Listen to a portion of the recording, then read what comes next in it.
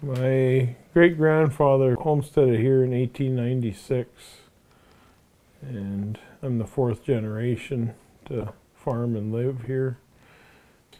Farmed 4,000 acres, 2,000 acres of wheat, and 800 acres of canola, and 500 acres of sunflowers, and the soybeans are around 700 acres. So we were trying to auger grain from the combine right into the side chute of a small bin, and we had it all lined up, and my dad was going to auger it in, and he asked if he should go ahead and do that, and I said, yeah, go ahead. Well, he accidentally pressed the wrong button on the combine, and it swung the auger in instead of augering it out, and it pushed me right off the bin. So it happened in a very quick hurry, and it was all over with. Yeah, but you're lucky to be alive because he landed right in between two fan bins, or two fans. So yeah, he's very lucky. It was just a shoulder. It broke my upper arm bone right in the shoulder area. Kind of shattered it in 3 breaks there. So it didn't take long to realize I wouldn't be able to do much or finish my harvest. So that's what happened. So. When he first got hurt, he had to have his arm in a sling, and then he went in for his surgery, and it was worse than what they thought it was, and they put in a plate with 8 screws. And yeah, with his limitations, he wasn't able to hardly do anything in the tractor or the field at all. He still can up to this point. It's just too hard for him to get in and out of a tractor with one arm and be able to run both levers. Or till this point, they haven't wanted me to be lifting or using it in any way.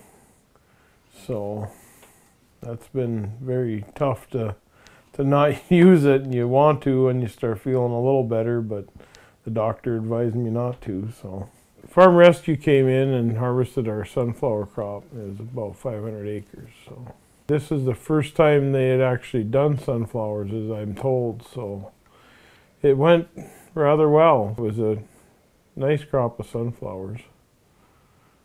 So we had 3 guys come from Farm Rescue, and it was JR was kind of crew leader, but they all did a real good job and very helpful. So we sure appreciated it. They knew what they were doing, and if they didn't, they asked for help. And of course, they'd never done sunflowers, and this is my first year for flowers, so it took us a little while to get the machine set, but once we got that done, it worked out great. So real good equipment. It is all well maintained and ready to go, the RDO equipment. if it wasn't for the sponsorship, there probably wouldn't be a Farm Rescue, and it's definitely a need out there for farmers who need it.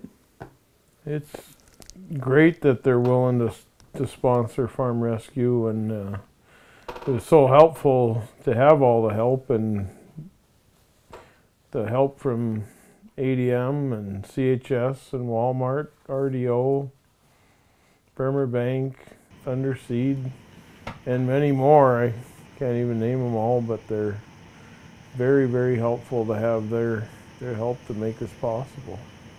It seemed like the community noticed right away, and I was in town the next day for some physical therapy, and people were already asking if they were here. They thought some people had seen them roll in and so forth, and so they were kind of excited to see them around. So I know a neighbor was passing by, and she noticed Farm Rescue was out in the field with their flags flying, and she said she pulled over to the side of the road and took a picture because she just thought it was great that Farm Rescue was here helping a friend and a neighbor of theirs. So they thought it was great that it was very visible.